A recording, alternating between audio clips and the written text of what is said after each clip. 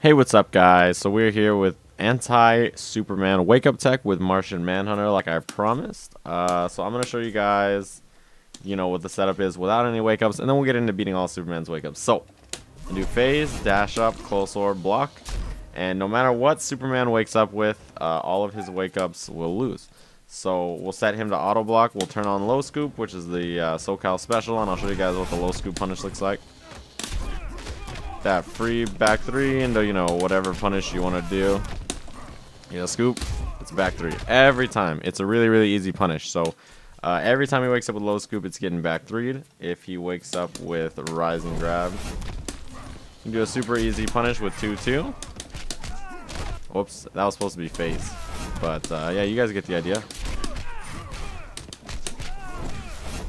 Back into the same setup, repeat, etc. So he's not waking up with rising grab. Let's say he tries Superman punch. You can just punish like that. Whoops, you don't even need to spend any meter if you don't want. If you do want to spend some meter, you can.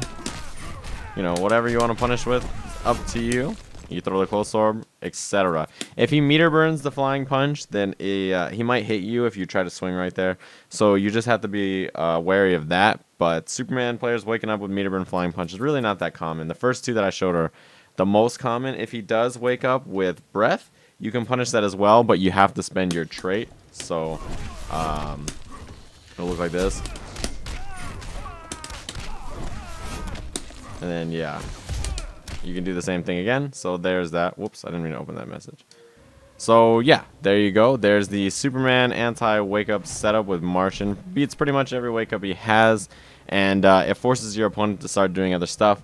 Once they respect that setup, you can start going for other things. Like you could throw let me turn off wake up. So once they actually start respecting the setup and they stop waking up, you could start doing like your other setups, like the far orb, and down one them into it so you get the plus frames, or I'll set him to auto block. You guys should probably know all this, but you dash up, back three him into the orb for the plus frames and whatever mix up you want to do. So yeah, once you make the Superman player start respecting your setup, then the options you get on mix-ups are even better, because then they won't be so antsy to wake up on when you knock them down. So hopefully you guys enjoyed this. Thanks for watching. I'll see you guys again soon.